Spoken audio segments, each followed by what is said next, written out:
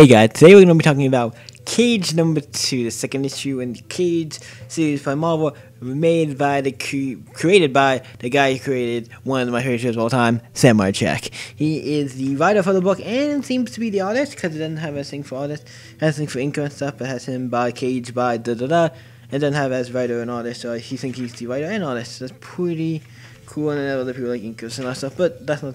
We're gonna talk about the comic, let's get into it. And I'm also adding more to this because that's not talking a little more. This comic's gonna be a really short one. I should be able to just really short. It starts off with Cage on the last issue got knocked out. We see him in a box, trapped in a box, and obviously you can't cage Cage because he's pretty strong. If it's just a regular like box and like called one box, he should be able to break out easy, which he does, and then finds out that the giant tiger people, I don't know what the deal is. These tigers in like suits and stuff. And obviously he jumps in the water thinking, hey, cat's on the water. But they come straight after him. They're gunning for him. He swims to the island off the boat. Don't know why he didn't stay on the boat and kick the butt, but there's things I'm not going to question. And then they come after him and he just starts running through the forest. And then he finds a snake, bites him on the hand. And really, he doesn't do anything because the snake biting him doesn't do really anything. Because he has, what's called, skin that is really hard, like it's almost indestructible. And he punches the snake's eyes out. That's funny. And this book is cool, and it just shows him like just running away from them for the next couple pages. Him running, then he stops. Then he has to stop because he's so tired. And he's like, "I'm tired. I need to take a break and take a breather." And then cat people were chasing him.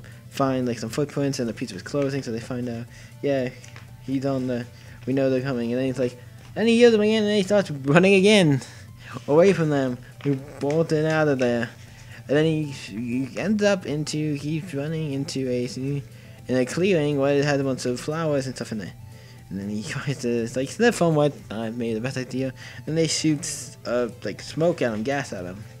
And he gets knocked out. It's kind of, the knockout gas. But then is where he starts hallucinating, like it's an acid trip shit. It's some acid, old school acid trip shit. He's like our pages are just pages of him like tripping out and stuff. It's just really. He's tripping out like balls. He's tripping out fucking balls, and then we see a scene where Sarah's.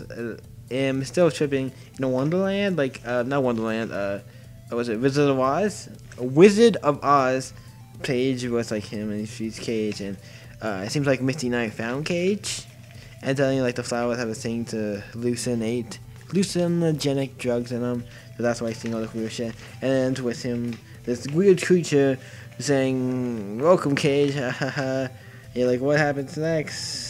And it's a weird ending. I don't know how to say it. It's a weird feature. That's all I can say about it. Because it's one of the books that is hard to explain some things. Like, how do you explain this at the end? How do I explain this?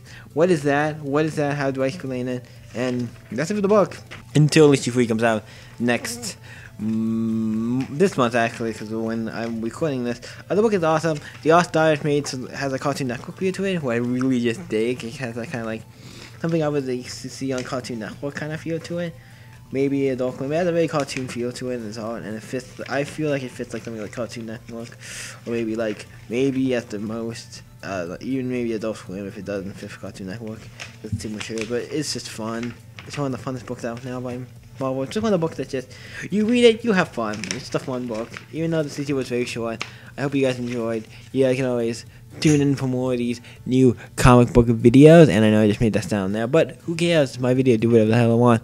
And you guys can check out for more new comic book stuff that I do, talking about new comics, and you can always stay epic, and I'll see you next week, guys. Bye.